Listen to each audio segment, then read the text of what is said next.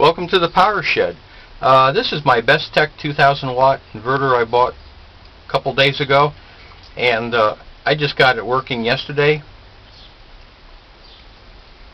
There's some unique things about it. I don't recommend anyone buying one of these broken and trying to fix it. What they have is 6 60 amp fuses in parallel. Usually in a lot of inverters, each fuse will power individually one of these transformers, and so if you have a shorted FET on the high voltage inverter, it's going to take out that single fuse. It may do a bunch of damage, but at least the damage is isolated and somewhat minimal. This you can supply over 400 amps before the fuses ever go out, so I mean you might as well not even use them. You know, all it does is maybe protect the wiring, but I don't know how much wiring will take 400 amps either. You know, if you're at about 300 amps on wire that looks like this, it's just going to sit there and burn. So mechanically this thing's kind of crazy. The best thing about this inverter is the handle. You know, I like that. The rest of it's kind of hokum. These two boards are identical. If you notice here, this is the high voltage inverter driving board, and that powers these FETs that power these transformers. These are the rectifiers, and this is the H-bridge driver, and these 4 FETs are the H-bridge FETs, and these two boards are identical, except one doesn't have these driver boards. And if you got one of these and it failed, you could just totally take out this board. What they do is they feed the two DCs together, and so the DC output from the high voltage inverter is in parallel. Now in some there's a video somewhere where this guy took 2 cheap like 400 watt inverters that wouldn't drive anything, and he just went in, found the high voltage, and connected the 2 high voltages together to each of the supplies, and then only used the output of one of the H bridges, and he was able to start things without going into overload. The high voltage inverter tends to be the weakest part. That takes the most current, and they will generally fail first.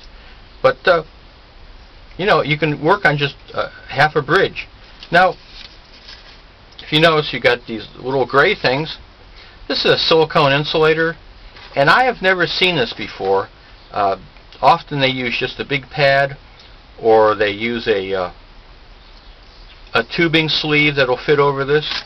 But this is covered at the end. You know, kind of nice, and the FET just fits in there. This uses a 50N20 FET. That's a 50 amp, 200 volt. I actually stocked those, and I went in here first, removing the top board. The top board only mounts with one of the heat sinks. This heat sink is not even connected physically to the outside case. So all those fins do you absolutely no good at all. The board mounts with 2 holes on one side, and then it slides out. It's a very tight mess. I've unsoldered a couple wires so I can fold this out for you. But when you're checking a FET, check the 2 outside pins for resistance. The gate always shorts, almost always. Just in a rare instance, these will short and the gate will stay a high impedance, but almost always these short. Now, gates can be connected to other FETs in parallel, so you can have a shorted FET over here, and if you sense the ohms will be going through 2 gate drive resistors, which will be anywhere from 5 to 20 ohms, and you know, you might have a couple of FETs that look like they have a shorted gate. Go in and measure all the gate resistances, and remove the one that's the lowest resistance first. you know, chances are the other ones will come up to a normal high impedance after that. But I didn't follow my own advice. I took out this high side FET, and that was definitely shorted. And then I checked the other one, and that showed shorted, but not on the gate, just from the source to the drain. And I removed the wires that connected the two boards together, and it still had that. So I figured, well, this must be one of those rare circumstances. So I pulled this FET out. Perfectly good. So I knew the short must be on the other board somehow. But first thing I did was I removed this connector. And, you know, these are only like number 24 wires. I can't believe these two boards connect with that on their power outputs. But, you know, considering everything else they've done. And so I found that this FET was shorted. So it's just like this. These two shorted. But one was on one board, one was on the other. So I've pulled that FET out. I pulled this one out. And I put the good FET in here. So I have a full H bridge on this side, and I have half an H bridge on this side.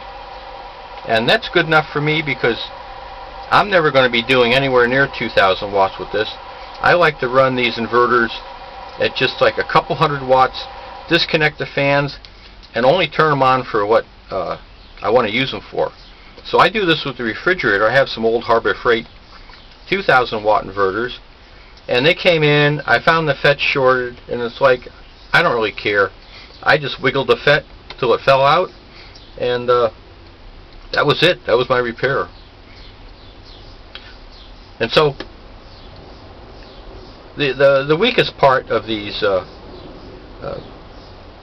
any inverter, is the high voltage boost transformers. There's a guy with a video on YouTube that he had two small identical inverters, and the high voltage is wired together. This is the DC voltage, and he did that same thing. He ran DC wires from one inverter to the other, and then he was able to start the devices he wanted to. Generally, these FETs can handle much more current than what is really required for the inverter. So I have a nice Harbor Freight there. You know, it starts out with like 120 amps current draw. It runs that fine. So you could actually eliminate one board if you found it was really bad because it's identical. But you know, you got to hope that the board that's still good has these drive boards on it. So as I said, I turn on my inverter on the refrigerator. I like these inverters with the switch, so I'll go and connect the wire onto the switch side, and I'll just put a banana jack there so I can remotely turn it on and off from like my microprocessor. And you want to, when you do switch, you want to make sure you have something with a very low resistance, because this voltage line is what they sense for low voltage. So, you know, you can't just put a transistor in there that may have a half-volt drop on it or something. But this is what I've done. I mean, I wouldn't buy another one of these, and this one will be fine. It's 30 bucks shipped. You know, it's not a bad price to pay. But yeah, I can't believe they put all those fuses in parallel, because there is just no protection for this board. If something shorts out, it's going to be a real mess. So that's my story for today. Thanks for watching.